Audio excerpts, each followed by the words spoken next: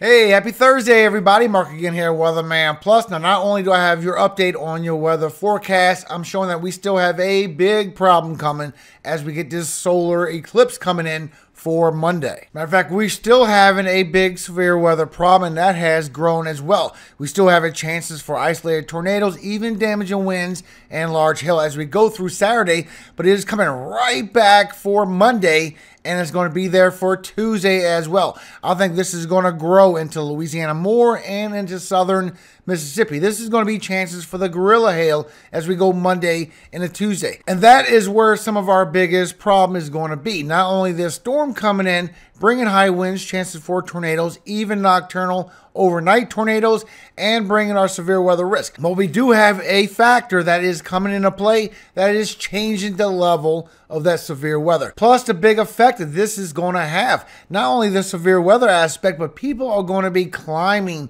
towards Texas, towards Oklahoma, Arkansas, Louisiana, as they go towards seeing this solar eclipse. And a lot of them don't know there's already severe weather that's going to be out for that morning, for that day, as they're traveling around, as they're trying to get around, and it will be dangerous. This is going to bring chances for tornadoes, large hail, and a lot of flooding coming right behind that.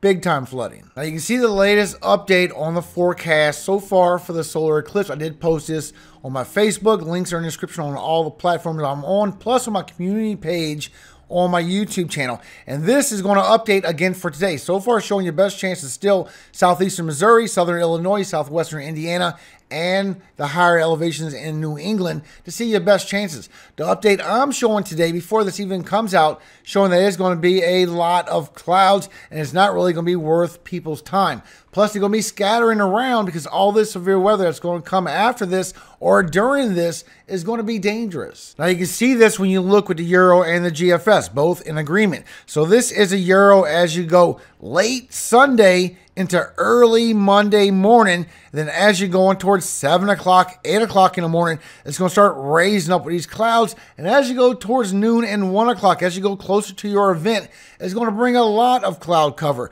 for Texas, Oklahoma, Arkansas, Missouri, Illinois, Indiana, going towards Ohio. As you get in all that cloud cover, you can see the same thing also with GFS. So late Sunday going into Monday morning, and as you're hitting around 7 o'clock in the morning, it starts bringing up this cloud cover. And as you go towards noontime and a little bit past, you can see how the clouds just start bringing in to that area. And it just raises them up to where you don't have any chance to see any solar eclipse. It is going to be a lot of cloud cover for you. And the severe weather that's kicking up for those days is very dangerous. I'll show you in this update. Now you can see what happened yesterday. We do have all of our damaging winds. We did have them over Florida like I did show you. Also over here for Virginia for those strong winds. We even had a tornado report. So this is right where I was showing you those strong cells for yesterday. Plus all the snowfall. We had over 300 reports of snow that came down. A lot of good heavy snow as well. It was a rainmaker for me for Milwaukee because we're right along the lake. It's really warm, but this is going to start ramping up. Matter of fact, you can see this morning how bad those impacts did do on everybody else, and you still have a lot of power outages. So starting with Maine with over 115,000 homes, New Hampshire over 75,000, Wisconsin still over 50,000, West Virginia over 50,000, and New York almost 50,000 without power. Plus you got all these that have over 10,000, all this yellow, 15,000 for Michigan, 28,000, almost 30,000 for Pennsylvania, New Jersey almost 20. There's a lot of power outages going on for this morning. So far bringing almost 500,000 homes without power right now. And remember, it's two storm systems that we are tracking. So you can see for our first one, as it comes in for Saturday, it is going to bring you this severe weather, but it's going to bring it late night and overnight hours, bringing you chances for your severe weather as we get that trough and get a lot of vorticity, get this upper level low, and it brings it all night long for Saturday going into Sunday morning.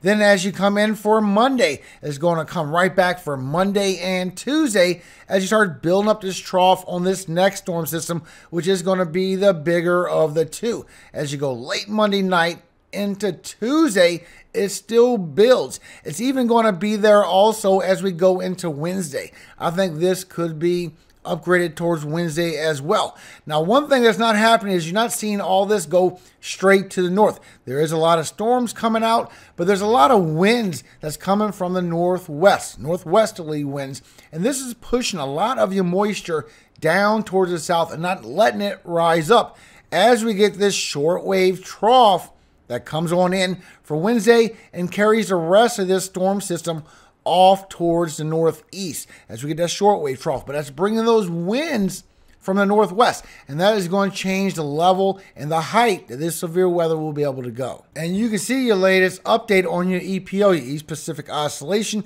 that the jet stream is coming all the way down, and it's going to come down again after the 10th.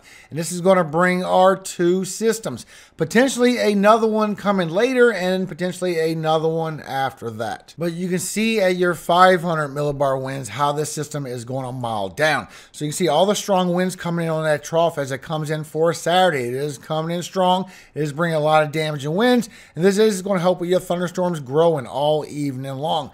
But watch as you go towards Monday and Tuesday, all your winds have weakened greatly because it's pushing from the northwest and it's stopping this system from pulling north, and it's stopping from a lot of strengthening happening. Still, this is going to stop you from getting a big wide area of a tornado outbreak, but this is still bringing a lot of warm temperatures, still bringing a lot of moisture to the south, right where you're going to be having this come up for Monday, right when you're going to be going over for your solar eclipse. You're going to be having these thunderstorms growing, large hail, very large hail coming out of this, plus an MCS as you go into Tuesday, possibly into Wednesday, a mesoscale convective system where you have a lot of thunderstorms almost in a linear fashion pushing to the east, bringing damaging winds also, and maybe some tornadoes could be hidden in there. So you can see the latest pattern. So as you go through Saturday evening, you still get them strong 62 points raising way up. But you notice as you go through Sunday, it will be a little bit further towards the east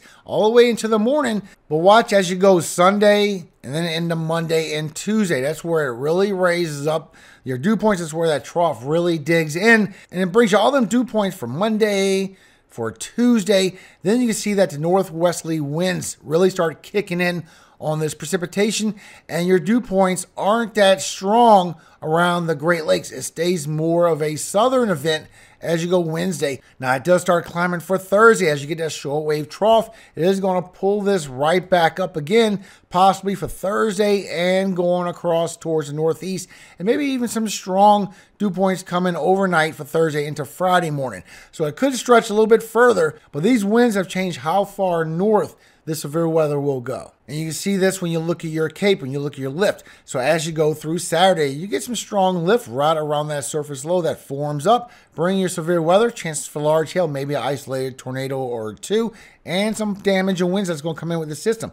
But as you go Sunday, you can see it starts lifting up towards the north. You start getting a little bit of convection with that surface low as it raises into Canada and leaves. But then you get that next trough into that storm coming Monday, comes in for Tuesday. Look how it raises north, but then immediately it gets dissipated. Immediately it windows down to almost nothing, and everything is severe down here in the south. And then you can see as you go into Wednesday and Thursday, there's no lift up here. There's no convection. It's all getting pushed down by those winds, taking away precipitation, taking away everything to the north. Matter of fact, it's pushing everything southern, creating a huge flood concern. But you can see as you go through Saturday from noon and on, you start getting a lot of lightning strikes, bringing chances for hail and isolated tornado, even Saturday night, especially around eastern Kansas. Look like your strongest chances for some hail. Then later at night, it goes even lower down eastern Oklahoma. So you can see your lightning strikes as you go through Monday evening. As y'all sitting there, as literally going through around noontime and raising up, everyone's still waiting to try and get a clearing of this solar eclipse, and there's a lot of cloud cover. Now you got the severe storms kicking in where everybody's leaving and traveling home. That's going to be very dangerous. Look how you're getting a lot of lightning strikes, and look how it raises up through the day, bringing a lot of lightning strikes and chances for hail, maybe an isolated tornado through the day. As you go all night long, it starts raising up the size of your hail potential. A lot more lightning strikes. All this white is indicative to a lot of lightning strikes, a strong updraft, making those particulates get very big and bringing potentially large hail with it. and it gets even larger. As you go overnight from Monday, more nocturnal storms into Tuesday morning.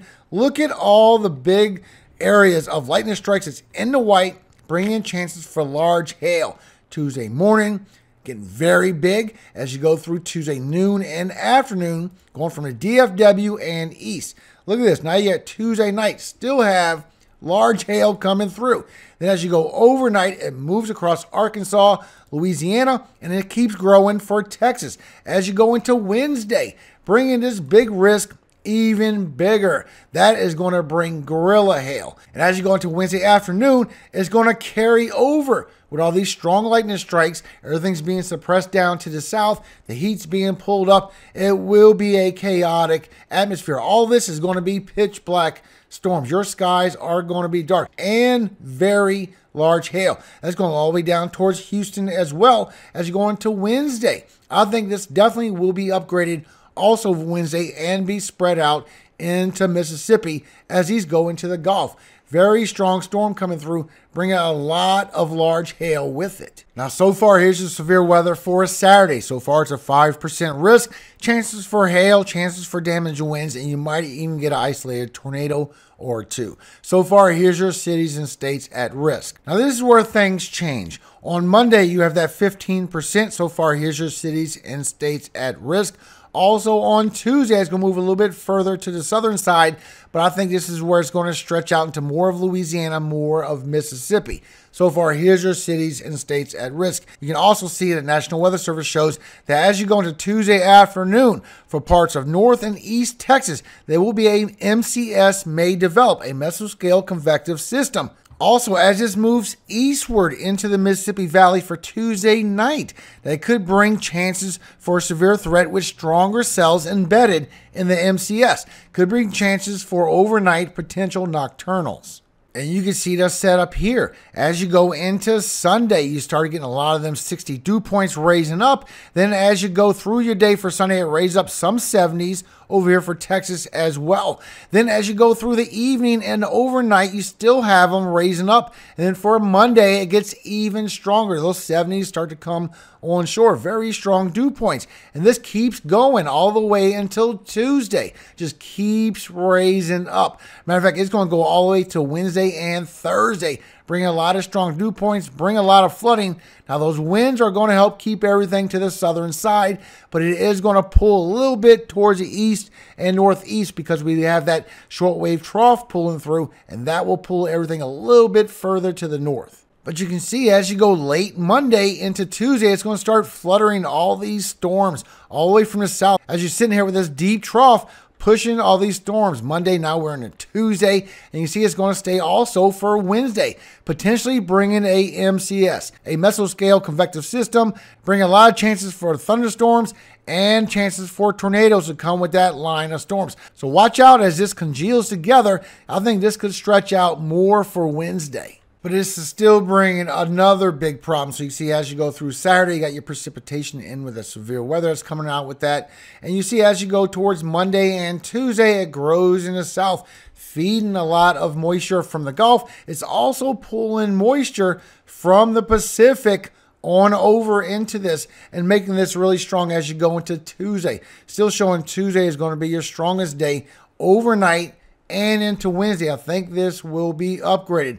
That right there is going to bring you a big flood risk. Huge. Showing as you go Monday and Tuesday, really ramping up. But Wednesday and Thursday, all the way till Friday, a little bit further towards the southeast. But look at this. Now it's bringing anywhere from 4 inches to potentially 10 plus inches of rainfall for northeastern Texas, northern Louisiana, southern Arkansas, and going further down Louisiana. This could come further into the city for New Orleans. You can see this as that front pushes through. It all depends where the placement is going to be on that MCS. And it does carry towards the southeast, Alabama, Georgia, Tennessee, and it will bring some more towards the Carolinas. A big heavy swath of heavy rainfall coming with the rest of these threats. You can see almost the same thing on GFS, and usually those two are not in such agreement with each other. Look at this heavy swath of rainfall is coming down just in a matter of a few days. This is going to be a big time flooding event. If this shows true in the coming patterns with the model runs, this is going to be a moderate level or higher flood risk. Now, just for trending purposes, you can see with the Canadian also showing a lot of that heavy flooding and showing a lot of precipitation coming towards the upper Midwest on that storm system leaving out. So once again, you can see all the strong winds that is coming aloft with this storm system really raising up your severe threat as you go through for Saturday. And this is going to be late night, overnight, and this is bringing a lot of damage and winds. But once again, you can see for Monday and Tuesday, a lot of weak winds down here in the south, and it's not going to be as strong. Then when that short wave trough comes in and pulls all this for Thursday and Friday towards the east-northeast, could bring a storm system with that. I will keep you updated. But so far showing a lot of winds. This is with the ensemble of the Ural. Showing it's going to come in fast. It's going to bring in the 50 to 60 miles per hour wind gusts with it, and in higher elevations potentially of Colorado and Wyoming in the Rocky Mountains. It could get anywhere from 70, 80, or 90 miles per hour plus as we get to upper level low, and it just rotates and brings all them strong winds across. And you can see it does go across the Central Plains. Now, when you look with GFS, you can see it's almost showing the same thing. The only one that's a little different is the Canadian. Canadian is showing that also, especially the high wind section. But look how it carries across as it goes for Thursday and Friday. As we get that short wave trough, pulls this further towards the east and northeast, could bring more 50 miles per hour wind gusts with that as well as that comes across for Thursday and Friday. I will keep you updated. So far, this is the only model run shows that it will linger further to the east. Euro and GFS shows it's going to go on a high ridge, and it's not going to have a chance to do this. Also, another quick update. When you look at your AO, your Arctic oscillation, you see when this big above average pattern, we got a big warm up coming. The cold air is retracting back. But as we go into May, the cold air might be coming back again. And that has been your latest forecast on what's going on with this storm system. Thank you again for your time, everybody. Hope you have a very great day today. If you did like this video, make sure you hit that like button. Help show support for it. I do appreciate it. If you know someone that's going towards Texas or Oklahoma or Arkansas or even Louisiana to go towards this solar eclipse, please warn them of what's coming with this, because it will be crazy traveling as they're trying to leave this event. Now, before you go, a quick word. Luke 21:25 through 28. And there shall be signs in the sun, and in the moon, and in the stars, and upon the earth distress of nations, with perplexity, the sea and the waves roaring, men's hearts failing them for fear, and for looking after those things which are coming on the earth. For the powers of heaven shall be shaken. And then shall they see the Son of Man coming in a cloud with power and great glory. And when these things begin to come to pass, then look up and lift up your heads, for your redemption draweth nigh. Amen. Have a great day, everybody. We can all see the signs are coming. Our Lord Jesus Christ is not coming on the 8th, but these signs are leading up, showing that he is close. And remember, he said, follow the signs just like you follow the weather. You see all the storms coming, you know what the weather's going to be like, so follow the signs, and you know when Jesus is coming. We even have the moon turning red, and it's not what you think. Matter of fact, there is rust that is on the moon, turning the moon red. What do you think about that? I think that is very odd that they're showing that there's iron on the moon, and now the iron is rusting, and the moon's turning red from that. Not from any kind of eclipse or anything going on. The moon's turning red itself, everybody. So pay attention to the times. Remember, the locusts are going to be coming next. I appreciate every single one of y'all. Remember, all glory does go to God, our Father in heaven, Yahweh. And I always hope he keeps you safe, you and your family, and forever.